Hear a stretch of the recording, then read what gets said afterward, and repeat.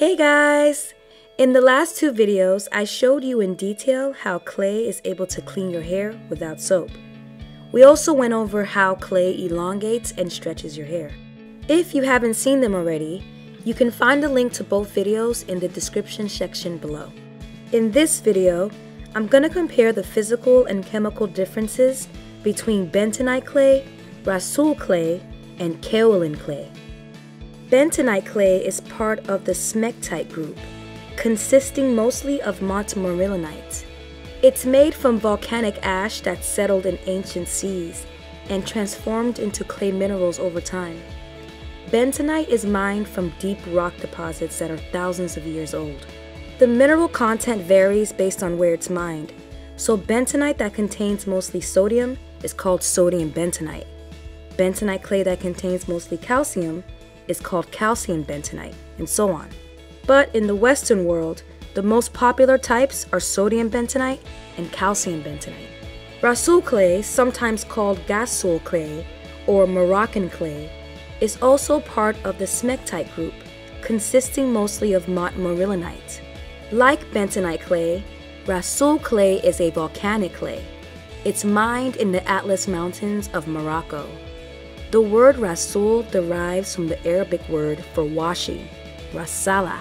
Kaolin clay, sometimes called China clay, white clay, or kaolinite clay, is different.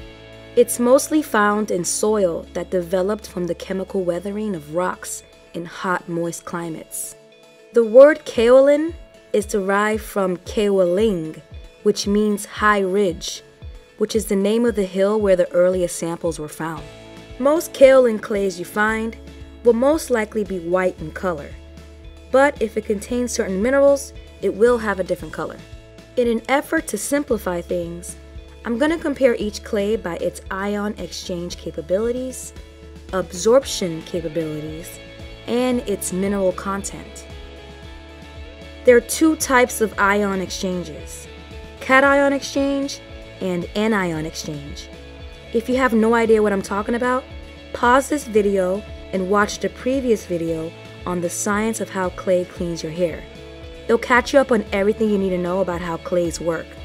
So, for positive cation exchange capabilities, even though the sodium version of bentonite clay is higher than the calcium version, overall bentonite clay scores the highest out of Rhassoul and Kaolin clay.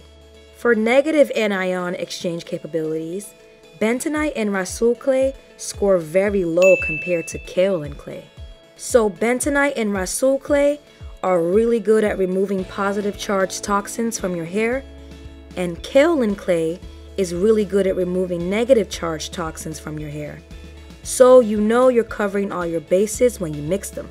As far as absorption rate, bentonite clay scores the highest compared to Rhassoul and Kaolin clay. Kaolin clay has very low absorption abilities compared to montmorillonite clays like bentonite, because as you can see from these images, under a high-powered microscope, bentonite clay is very porous.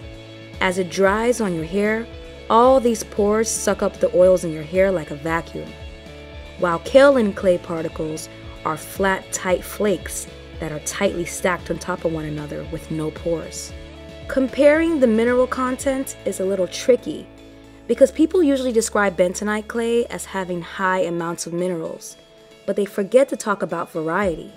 As described earlier, there are different types of bentonite clays based on its most dominant mineral. So rather than containing a high variety of good minerals, calcium bentonite contains mostly calcium minerals, and sodium bentonite has mostly sodium minerals. That's not the case for Rhassoul clay. It's the only mainstream clay that has been shown to contain 100% minerals and other trace elements. It contains a high content of all the minerals, like silica, calcium, potassium, sodium, and iron, just to name a few. I personally suspect it's due to the fertile African climate it was formed in. Here's an easy-to-read overview. When comparing the three clays, what makes bentonite clay special is its high cation exchange capabilities and absorption power. What makes Rhassoul clay special is its high variety of beneficial minerals. And what makes kaolin clay special is its anion exchange capabilities. This is the information we're going to use to make a more effective recipe in the next video. I hope this video was helpful. As always, thanks for watching. See you in the next video.